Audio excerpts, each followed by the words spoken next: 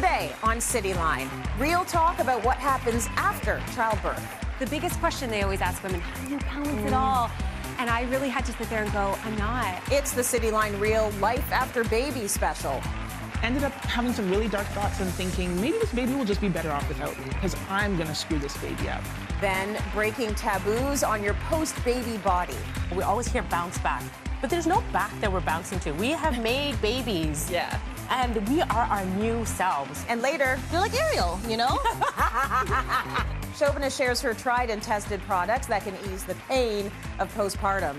Ooh, it's a nice look. Right? I like it. It keeps all your guts together.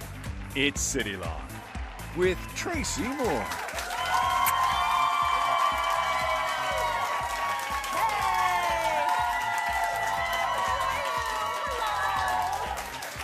So good to see you.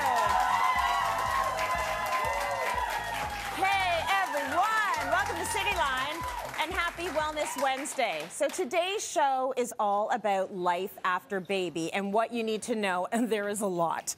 We're going to start by challenging the bounce back myth and diving deep into the genuine postpartum experiences of moms. This is a time for an honest conversation about the real journey of motherhood, the stuff that doesn't really get talked about. So please welcome Sarah, Nicole, Landry, and Quammie. Come in, my ladies. Yeah, let's hug it out. Let's hug it out. Because I don't get to see you both in real life. Have a seat. Thank you for joining us. You know, the moments after welcoming a baby are supposed to be filled with joy, celebration, and lots of newborn cuddles. Like, remember all the commercials? And it's like, and it's two parents and there's a baby between you and you all woke up after a beautiful 9 hours of sleep. Yeah. And it's clean, and it's quiet. It's clean, it's quiet, it's beautiful. It's like there's an angelic light. That's not the case for all mothers. Even celebs are speaking out. Chrissy Teigen revealed that she didn't realize that she had postpartum depression until her daughter, Luna, was 3 months old. Cardi B told Harper's Bazaar, I thought I'd avoid postpartum. The doctor warned me, but I felt fine. Then suddenly, everything felt heavy. Alanis Morissette told CBS, I asked my doctor, does this go away if I just white knuckle through it? She said, no, it actually gets worse. So I went on medication right away. Now, what's good about this is that more women are opening up. Post-baby life can be a tough, tough journey. Sarah, you recently shared that you were starting to feel yourself again 3 years after having Lemmy. Yes. Talk to us a bit about that. That's, some people might look at that and say 3 years. Isn't it 6 weeks? I know, and I don't want it to be daunting. I want it to be beautiful because I think that I came into having my fourth child. I hadn't given birth in over a decade. And coming into the experience, my life was very different. I was much more established. My kids were older. And now I'm going to have teenagers and like tweens and teenagers and a baby. Yeah. It was a lot all at once. And I felt like I was holding on to multiple dreams. And I was trying hard to balance it all. That's the biggest question they always ask women. How do you balance it all? And I really had to sit there and go, I'm not balancing. Actually, there's a lot of drop balls, and I'm just really hoping they're not the glass ones. Yeah. And so I really started talking a lot more online about the realm of grief and the fact that for me, I really had to let go of the version I was before I had not just the first baby that I had at 21, but this new baby I had at 36, and how I really had to let go of her time and time again.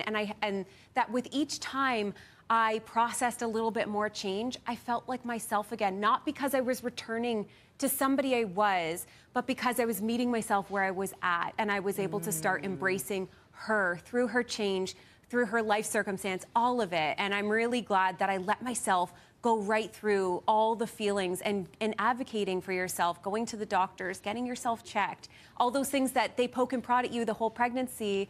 You give birth 6 weeks later, nobody's going to come and check on you again. You've got to do it for yourself. And you're hearing a lot from moms. Like, are you getting big reaction from moms when you talked about this whole idea of meeting yourself where you're at? Yeah, I mean, I was a little afraid when I put that out there because I thought, does anybody else have this feeling where it didn't happen for them 6 months in, and maybe it's happening 3 years down the road where they're finally like, okay, look we're doing it. Not only did we do it, but we're doing it. And it maybe wasn't the movie vision that we had. I think that one video I did was shared over 12,000 times. Wow. And that really that really woke me up to being, okay, there's a lot of us, and some people were saying, you know what, I'm 8 years, and I'm really just starting to feel it. I'm really starting to feel like myself again. Again, not a version of before, but the version I am now. The thing that was so surprising for me about motherhood is this idea, I didn't know I was going to have to fight so hard for myself. So I have to, like, who am I? Who am I? How do I find her? How do I have the space a little bit to find who I am? B, you suffered with depression, as did I, after giving birth. What was that journey experience like? Yeah, with my first daughter, I had read a lot about postpartum depression during my pregnancy to kind of prepare, just in case, right? And what essentially happened was I did have postpartum depression. It just didn't look like anything I had read. So then I just assumed it wasn't. Everything I read was all about, you know, mothers who just don't feel an attachment to the baby, can't stand to hear the baby cry, those types of things. Mine manifested more in the realm of thinking I was not good enough for this baby. I was so highly self-critical that I ended up having some really dark thoughts and thinking maybe this baby will just be better off without me because I'm gonna screw this baby up. And it took really kind of interventions from family members to really come in and say something is going on. You need to talk to somebody and get some help because this is not how you should be feeling. So I learned postpartum depression can look very different. Were you surprised? Like, I remember being shocked at myself. Because you have to get over beating up yourself for being sad. Yes. I wanted this pregnancy. It was a great pregnancy. I had the baby. I have this family that I wanted, and now I'm sad. What is wrong with me?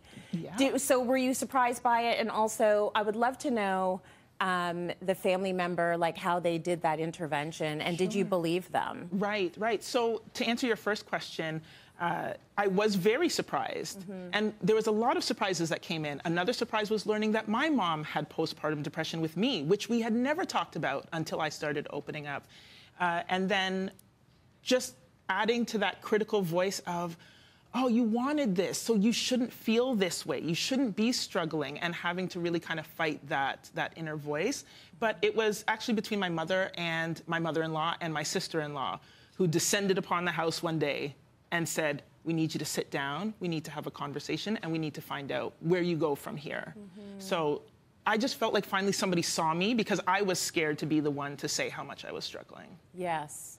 I'm just going to throw in there with my experience. What's shocking is I'm so close to my parents, but I didn't tell them. It was my husband who realized I had stopped eating. And like, I never stop eating. That was a red flag right there. And I remember him cutting up my food into tiny little pieces and trying to, like, I'm still raw about it, and I have a 15-year-old. Cutting up my food into tiny little pieces and feeding me. And so he talked to a girlfriend of mine, and he said, she's struggling. I don't know what to do.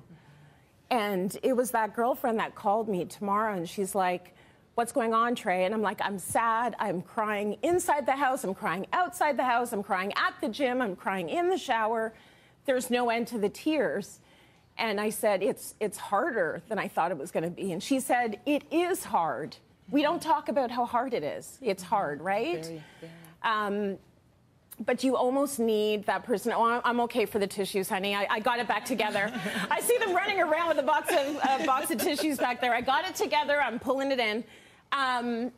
But I think that we, at the risk of, I don't always want to talk to moms about how difficult it is because I'm afraid that I'm going to be that doomsday person that's telling them all the bad stuff.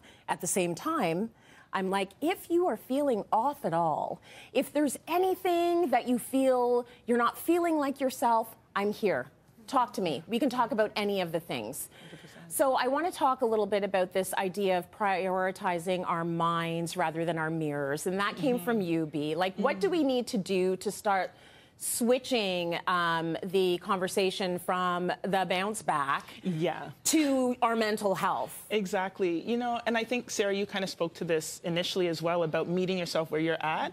I find that the conversation around snap back and the bounce back, we relate it to our bodies because when you step into motherhood, you're grieving who you've lost, you're meeting this new version of yourself, and for a lot of us, we're still trying to find some way to control and be the person that we've always known ourselves to be.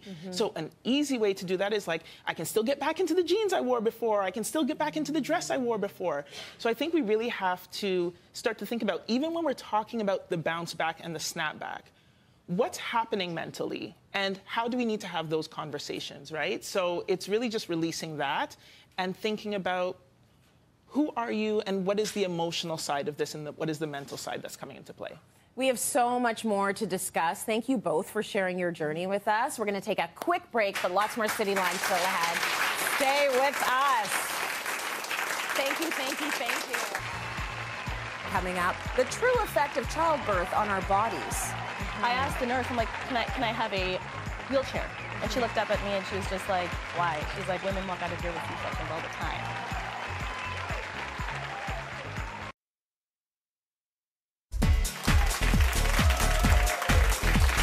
Welcome back, everyone. The body changes that happen during the postpartum period sometimes feel too taboo to talk about, but I got some moms here with me today to discuss the experiences that often get overlooked. Sarah is back for this chat along with Shobana Lakkavally, Amanda Muse, and Sarah Jaman-Yatsen. Thank you, thank you, thank you. Shobana, let's get into it. You had great pregnancies, but how did that compare to your deliveries and recovery? Wow, my recovery was very painful and very debilitating. You know, I thought I had all my bases covered. I tried to prepare for postpartum depression. I had the pelvic floor massages, you know, in hoping that I'd prevent tearing. But I didn't think about what would happen if I did tear and how that recovery was. And no one talks about it. We have all these C-sections, all these, you know, vaginal births, and no one talks about the trauma that happens to our body. And so to put into perspective, my first child I had, you know, after a long labor, epidural vacuum birth, right? I tore. Second child, 2 hours in the car, no epidural. It can happen to anybody. And I experienced a second to third degree tear in the muscle, right? And so to give you a little bit of context here, second degree tear is tearing of the muscle, which is the perineum between your vagina and then your back end, right? Third degree tear, you're cutting through your anus. Fourth degree tear, you're cutting all the way from the front to the back. And imagine eating, sitting, Everybody's laughing. giggling right now. Yes. You still feel Imagine it. going through it. It sounds horrific. Exactly. And I only had a second to third degree tear. But I couldn't walk for months. I was on Advil and Tylenol in rotation. I had hemorrhoids, and I was so terrified of just splitting open when I went to the bathroom. So stool softeners, my best friend. I was like, give me those stool softeners. Like, I didn't know who used them before, and then I was like, now I know, now I know. And, you know, it can be an isolating process. Like, my husband, Mike, and I, we had a conversation. I'm like, I'm going to take care of the baby, feeding the baby. You do everything else. He's like, cool, I'm on that. And still, it was isolating because as I left the hospital and I wasn't able to walk, right, I had sutures sticking into my tear. I asked the nurse, I'm like, can I have a wheelchair? And she looked up at me and she was just like, why? She's like, women walk out of here with C-sections all the time. And it was so diminishing to me, and it just shows how we as a society kind of treat labor, pregnancy, and women. We just lump them all together, and if one can do it, the other should too, and if you can't, then you're shamed for it, right? Yes. So that's why these kind of conversations are so important. Absolutely, because that is a lot. So not only are you going through the hormonal fluctuations, you're going through major pain. And maybe feeling like you are not able to contribute what you wanted to. Exactly. You can't even get up, you're afraid to go pee, right? Okay, a lot of women hope for a vaginal delivery. It's this whole thing, and I was one of them, and I don't know why I was so obsessed. But Amanda, you ended up needing a C-section. That was your experience. It was not what you wanted. No, you know, you're right. It's kind of like everybody wants the regular birth, right? We don't even want to think about the other options, although I feel like with a little bit of time, we're realizing motherhood comes to many people in many different ways, right? So I had my babies, actually I was living in Malaysia, and so I was pregnant with my first, and I was like, we are gonna have a water birth. I sought out the only water birth guy in Malaysia, and I didn't even want to talk about a C-section, but when it came down to it, my baby was sunny side up. She was not coming out, and so we needed to go for a C-section. What was so hard was that disconnect of like, this was the plan and it went completely a different direction, and that feeling of being out of control. And I recognized in that moment, like, I was disconnecting from my experience, and as much as I was connecting to the baby, the healing for me was not coming so quickly. And I remember with my second, we knew, okay, if VBAC wasn't an option, I just make those babies really big. And I remember my dog, I said to him, like, how big is this scar going to be, you know, and I'm going to have another one? And he goes, no, no. And he said, it's just going to be the size of my hand. And I was like, oh, right, because you're just going in and taking this cute little baby out. And it was a healing experience, the second one, but it really prompted me actually to start my YouTube channel, because this is where I realized 12 years ago, people were not talking about C-sections online. It was like the one lady with 7 kids and birthing them in the house. And I was like, I didn't have that experience. So it really helped me kind of find my way back, but it is a journey. It is a journey. And VBAC, for those who don't know, vaginal birth after C-section. So often if you've had one C-section, they tell you to just go ahead and have another. It might be, I don't know, is it easier to do it that way? You're like, I don't know, but that's what I did. The second one was great. We had music playing. Oh my gosh, I'm with you with the second one too, because I got drugs. Oh, I don't know why. I was like super mom for the first one, like, oh no, I'm pushing him out all by myself. And then I was like, why did I do that? Why? Okay, Sarah, you also had C-sections for both your kids and thought everything was good, but tell us about your recovery. So I wasn't planning a C-section, just like Amanda. I was going to have it natural. That was the plan. I got big hips. We're going to go for it. So I didn't really look up on C-sections. What was the aftercare, etc. And then I had a lot of pain after about 8 months. So I went to go see my osteopath. And she told me, which I didn't really think about, your organs move to accommodate that baby growing inside of you. And then when you have a C-section, it has to move a little bit more to pull that baby out. So it's supposed to settle on its own, but it doesn't always settle 100%. So she did very gentle, like, adjustments just to put the organs back in place. And that, to me, it really helped in my back pain. But another thing that I really didn't know is about C-section scar tissue. Because I didn't think about it after birth. I wasn't thinking I was going to have a C-section. And after the baby came out, I was like a hamster on a wheel. I was counting poos. I was counting time between feeds. Yes. Right? And it was just all about the baby, the 2-week checkup, the 4-week checkup, and it was all about the baby's health. But I never thought about my health and what was happening. The scar tissue was there until actually my second one, when I had to have another C-section. I was following YouTubers, influencers, and they were talking about scar tissue. And I thought, how come I didn't know about this 3 years ago when I had my first one? It's not really something that's promoted.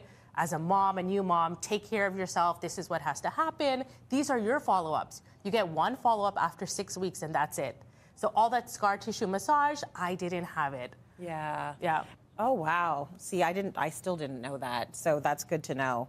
So, Sarah, you have 4 kids? I do. You have 4 kids. Shocks me every day. I'm a mom of 4. Look at that. I don't even like saying the sentence. It freaks me right now. Does it really? Yeah, because in my head, I'm like, I don't know, I should be going to university. It doesn't feel right or real. It feels make-believe. You're like, I'm still a kid. Where did all these kids come from? Yeah, exactly. These are mine, my responsibility. Right? My husband and I say it to each other all the time, like after we're done like disciplining them or something, and then they leave the kitchen, we're like, what are we doing? Yeah.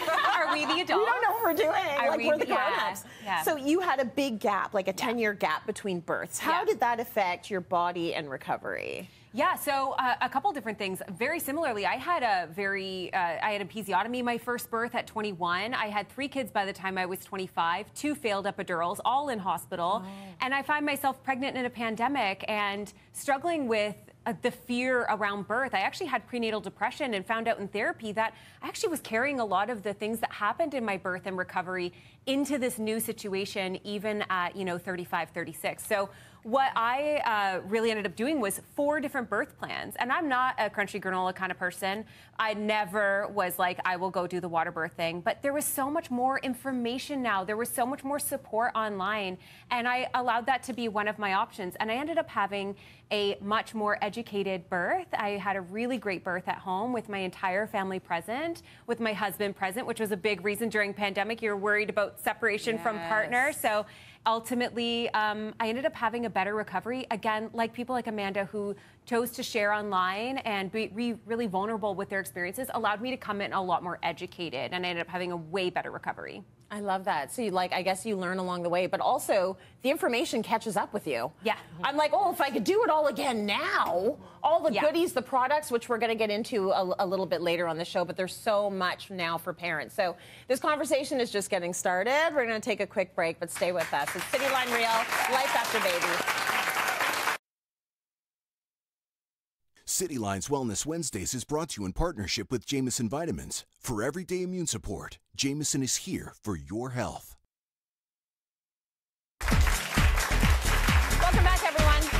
Before the break, we've been chatting about what happens to our bodies after birth, and of course, we've got more to share. We're going to talk about breastfeeding now. So I had a lot of difficulty with this. It's very much sold as this is the natural way to feed your baby, and of course this whole slogan, breast is best, really puts moms on the spot. I had an underweight baby, and so there was a lot of pressure to keep Sid, to get him up to the right percentile in growth. And when when not enough milk is coming out of your breast, and you've been told that that is the best way to nourish your baby, it's a bit of a, it really plays on you, because you feel like this is your role as a mom. So I had to go to the lactation consultant.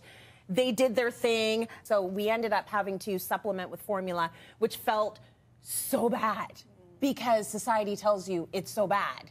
So it was tough, and I really had to learn to let myself off the hook. It was a tough thing to go through. How was breastfeeding for you?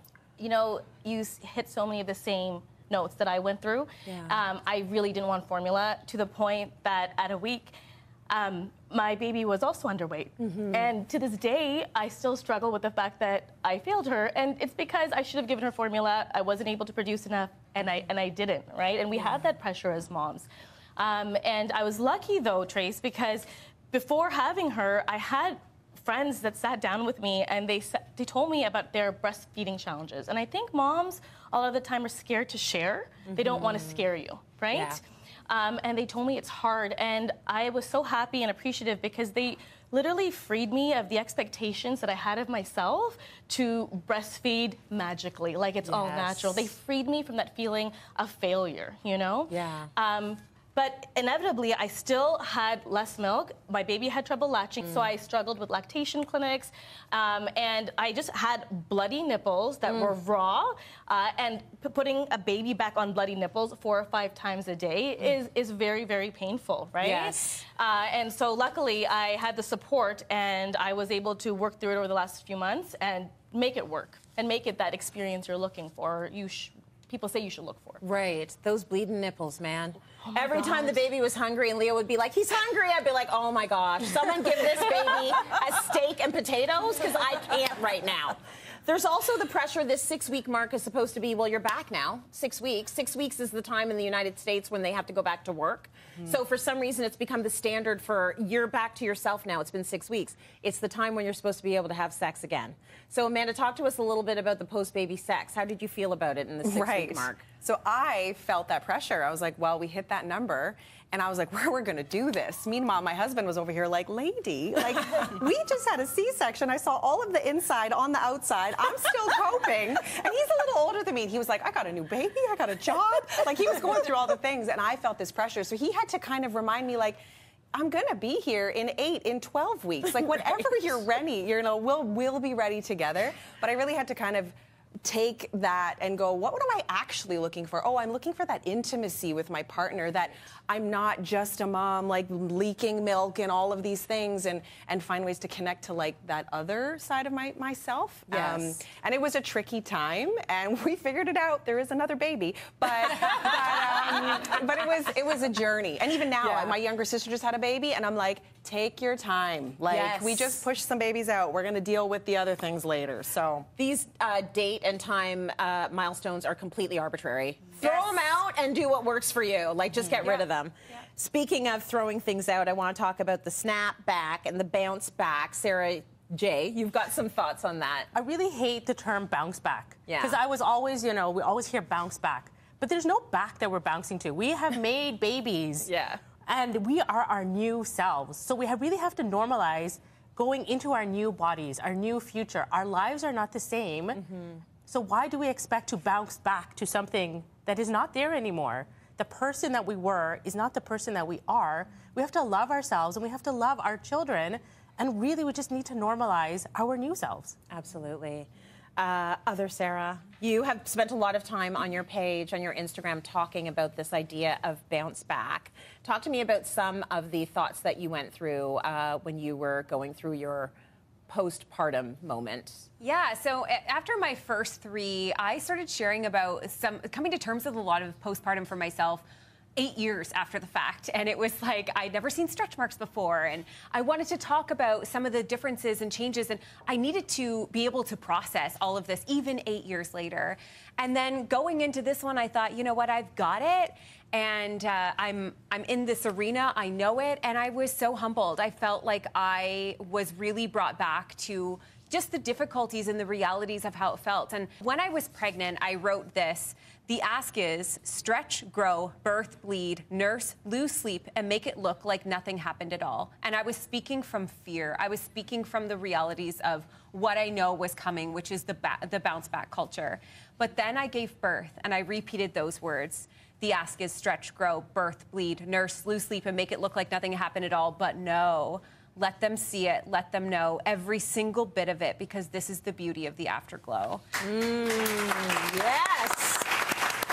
Oh, I'm leaving it right there on those words. I love that. More coming up after the break, everyone. Stay with us. We got lots more coming up. I love that. Coming up, postpartum products to help you recover.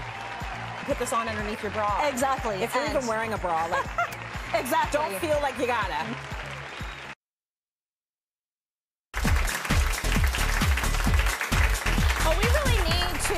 Prioritize our postpartum healing. This whole hour of Cityline is all about helping you out with that. So here with a roundup of essential products to help you recover, Shobana Lakkavally joins me again.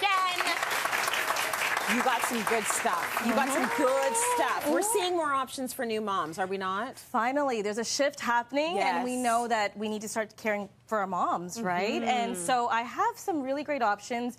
You know, when you start having a baby, think about a baby, you become familiar with the name Frida. Okay, and Frida's like your best friend because they create so many different options for C-section recovery as well as vaginal recovery, which are incredible and innovative, and no one else really does it like them on the market. Why don't I know Frida? Why isn't she my best friend? I know. She obviously wasn't around in 2008. Exactly. Right, or 2010? Exactly. Okay. And so, for example, here we have the C-section kit, and I'm going to highlight a few products that I think are really, really interesting. First of all, you get disposable, mesh, stretchy postpartum underwear. It'll look good to me. Yep. And it's high enough so it'll cover the incision. Yes. So it won't be cutting into your incision, which is really, really cool. I love that.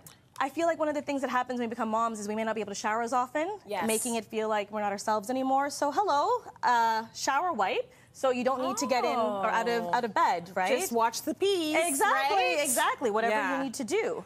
Scar patches, really important, right? Okay. So these are really neat because they're waterproof, they're hydrating, they're reusable. They take care of the soreness and the redness that accompany C-sections. Okay, so you might have the scar down here and you put this on and it covers it up so nothing's going to touch it. Exactly. And then does some healing work. Heal it. Right. Beautiful. Yes. And also the abdominal binder. And don't mistake this for the waist trimmer, because that's not what we're doing here. Right. This is actually going to provide, if you want to hold it up here, support for the stomach area, because they've had to cut through muscle, they've had to cut through the uterus. It's going to be hard to move. This is going to help compress, add a little bit of pressure so you don't feel the pain as much. And this is just a few of the amazing things that are in this kit. And you can buy them the wrong way around. But I remember the feeling of just wanting something tight around my abs. There you go, Frida. Like just to feel like you've got it all together. I can't do it now, but there you go. Yep, Frida, your best friend. There we go. Oh, I've got it backwards or something. That's okay.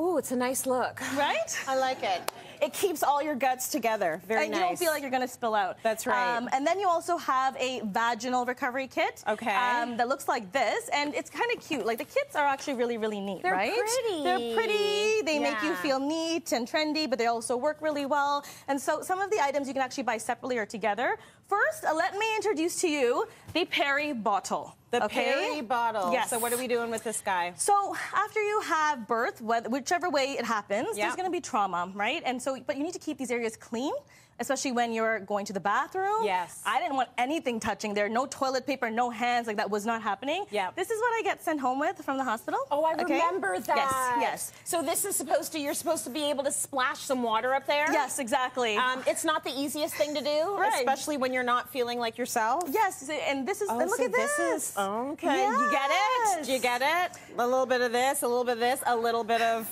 the... It doesn't, No, but you literally want it clean. you want it clean. But you don't want paper. Exactly. You don't want and any toilet no paper. infection. You also, it hurts to pee there when you have tearing. Yes. This is so refreshing. Whenever I peed, I'm like, give me the peri bottle. Give me the peri bottle. I'm not peeing until I have the peri bottle, right? Because it makes such a huge difference. Fantastic. Yeah, and it just helps soothe that area. Also, you get underwears for vaginal births. Yes. You can see that it's not a high waist, but it has more coverage here because you bleed more, right? Beautiful. And on top of that, check this out, cooling pads that you line your underwear with, which is really, really neat. This is really, like, I wish I had this when I had the babies, because you do just want to sit on something cool. And an ice pack is almost too cold and too hard. And you have to do it yourself. So this is nice and soft. Yes. Oh my gosh, I love that. And the catch-all pads, Tracy. Oh my God, the bigger the better. They're so great.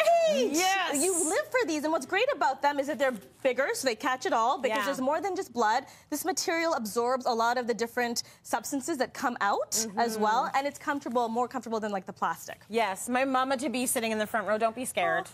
No. I promise you. But at the hospital, they're going to give you like 2 of these, and I looked at them like, what am I going to need those for? I needed a box. All of them. You want all of them. So I love that women can go out and find these themselves. I've got great news as well. One lucky audience member is going to go home with all of these Freedom Mom Recovery Essentials. And everyone in the audience is going home with the Frida Mom Snot Sucker to help make life with baby a little easier. Amazing. Plus, all of you watching at home have the chance to win a $100 Babies R Us gift card. Just visit cityline.tv to enter. We want you to win those as well. Yes. Let's talk about the nipples. Yes. So these you can actually all get at Babies R Us individually or together. Just an FYI, okay? Nipples. We talked about nipple care, how important it is. We know about nipple butters. Yes. But what else can we do, right? So, for example, you have hot and cold breast therapy packs. Okay. I got these from Amazon. You can warm them up. You can cool them down just to really alleviate the pain around the breast that you feel during engorgement. Yeah. And honestly, Amazon was the best purchase we made, Prime. You get everything delivered to your bed. Oh, right? Amazing. Which exactly. is really nice.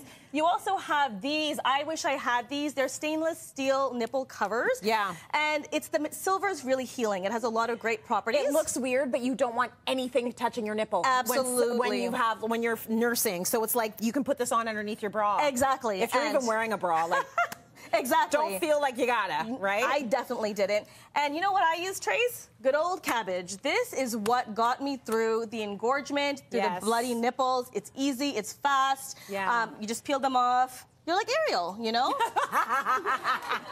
If you want any or all of these items, you want to add them to your cart, make sure to grab your phone. You can scan the QR code. We throw that up on the screen a few times, and you can just shop the show. It'll lead you right to these products. Shobana, thank you. We'll be right back. Stay with us, everyone. Nice. Coming up, incontinence. What is it and how you can handle it? We've talked about Kegels, you know. You doing it? I was just doing it right now. Me too. You can tell in my face.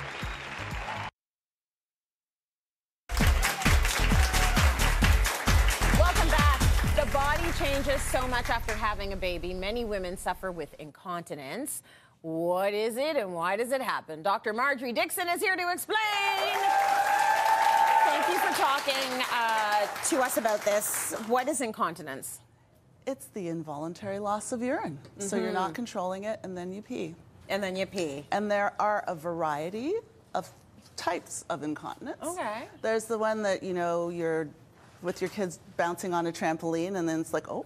Trickles? Yeah, that comes with exercise or with lifting heavy things. So that's called stress, when you're doing something and then you have a little bit of urine loss. Yeah. And then there's the other type that's called urge incontinence. Urge is when all of a sudden you have the urgency. You wake up in the middle of the night and you're like, gotta pee. And I have to go now. I have to go now, too bad the toilet's not right here. Yeah. Or you see your front door when you're coming from your car, you pull into the driveway, you're like, oh God, I gotta pee all of a sudden. That's urge incontinence. Sometimes there are mixed types. Yeah. And there's also overflow incontinence. So that's where your bladder doesn't empty regularly and it overfills because there's an obstruction. That's more common in men. Oh, okay. I have the urge one. I have none of them. Yeah, well, why are you bragging right now? I'm not bragging. I just, my babies flew out, right? And so it's just my pelvic floor. We didn't need you to add to the conversation in that way. Well, you know, but if I laugh really hard, I might. So that's some stress. So that's stress urinary incontinence. When you have a big belly laugh and whoop. Oh, there it is. Why does it happen after having a baby? Well, your pelvic floor is muscle, right? Right. And when you get pregnant and your uterus grows, your intra-abdominal contents add pressure to your pelvic floor. It has to support all of that stuff. Right. And then also the hormones of pregnancy can loosen up that. Yeah. But imagine then you push a baby out, especially when you have a large baby. And you push it through the muscle of the pelvic floor. They're made to accommodate and do that, but it adds strain and stress. It stretches it all out. Sometimes there can be some nerve damage when you deliver a very large baby or just have a delivery of a baby that's large for you. Yeah. And the suspensory ligaments that suspend the bladder, that hold the bladder in place, sort of let loose too. And so that's why after having a baby, it's more common. How common is it? Very common. Actually, incontinence, you know, they range. They'll say it's from 25% of women up to 50% of women. Then after the age of 65, 75% of women. Oh, so most of us. Yeah, most of us eventually. Yeah, it's not quite death and taxes, but right. You're right. But incontinence is very common, and it's a little less stigmatized, I think, than it used to be. Like you see ads for urinary incontinence stuff on TV all the time. I buy leak-proof panties from Knix now. Yeah.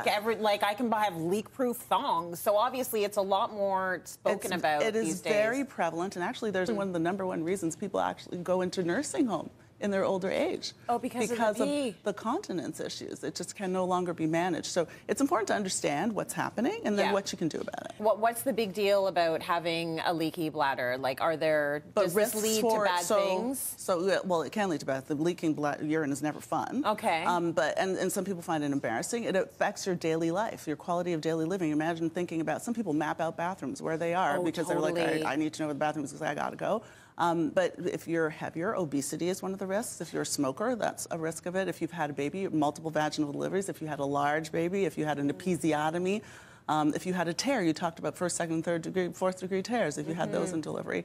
That's one of the risk factors. What do you do about it? Yeah, how do we treat it? We've done it before. We've talked about Kegels. You know, you have your elevator on the basement floor. You lift it up, up, up. You squeeze, and then you let it down again. Are you doing it? I was just doing it right Me now. too. You can tell in my face. So that's tried, tested, true. There are pessaries. Sometimes to change the angle of the urethra, you put pessaries, vaginal pessaries work. There can be physiotherapy, bladder training, habits changing, not drinking caffeine, not drinking right before you go to bed, stop drinking at 7 o'clock. Yeah. There are a lot of ways that you can train. It's usually a combination of those things, and if those fail, surgery. Okay. I'm going to go get a personal trainer for my bladder. You don't need one. I know, Just squeeze. It's good information, Doc. Thank you. Okay, you're welcome. We all know that it's essential for women to keep their pelvic floor healthy and to keep strengthening them on a regular basis, especially after pregnancy and childbirth. Well, what if I told you there was a whole new non-invasive and dignified way to do this? We sent Vivian Kay to experience a Kegel throne, a Euro spot, firsthand. Take a look. When I say Kegels, you're doing it. You're doing it, right? I'm doing it right now. Well, I'm about to do 11,000 Kegels in 28 minutes. I know, unbelievable. Well, let me show you how. You're doing great. Oh, wow. Well, I didn't just jump into it. It was a process. This is our consultation room. You can just take a seat on the couch. First, we started with a consultation where I was asked all kinds of questions about my peeing habits by the lovely Erin. Does this sound like you? You come home with your groceries and you just have overpowering urgency. It's like, I can't do anything till I find that bathroom. I call it the Bluetooth connecting. So it's like my bladder knows, you're home. It's connected to the toilet Bluetooth, and then I gotta go. So that's a trigger for you.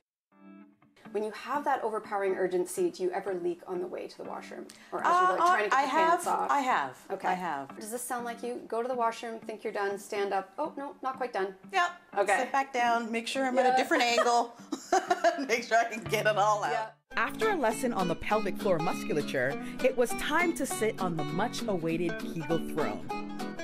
Ta-da! Step 1 done. Okay. Let's lift your sweater up so your sweater's not underneath you. Don't put any barriers. You got it. And you're going to spread your legs a little bit. Yeah. Okay. And next we're going to do a little lift and spread of our bum. So we want to get, I'm trademarking lift and spread. We want to get our bum out of the way so that we can get our perineum down on the chair. And then just rest your hands, Vivian, on your knees. That's fine.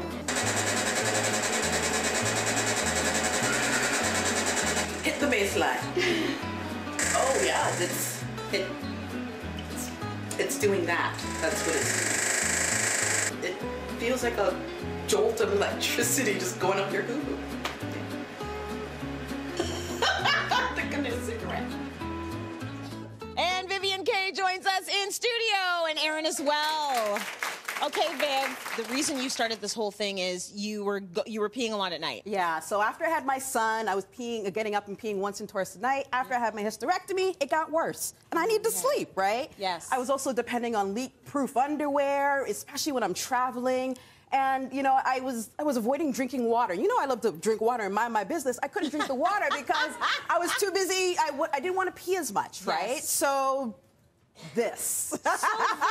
We all want to know, like, did it work for you? Yes, It yes. worked So for you. before, I used to pee 2 to 3 times a night. Now I sleep through the night. I used to be able to just pick up a blueberry. Yeah.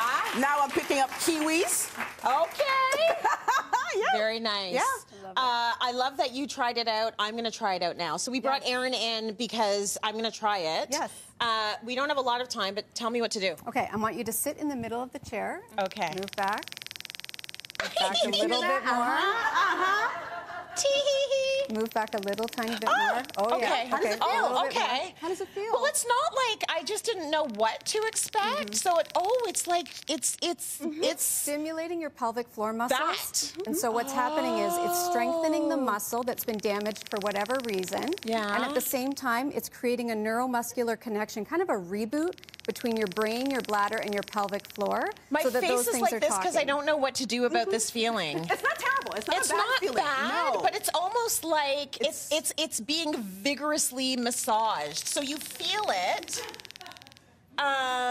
Is this covered by OHIP, by the way, for those of us in this province, in Ontario? Not by OHIP, but partially covered by your benefits, so physiotherapy benefits. Because try and get it right. Oh, that's really... That's the spot? That's the spot. Yeah. Okay, so how long would you... So how many sessions would you do? We'd see you 6 times, so twice a week over 3 weeks. And then on top of that, we're going to do everything Dr. Dixon said. We're going to talk about your lifestyle, your behavior, your...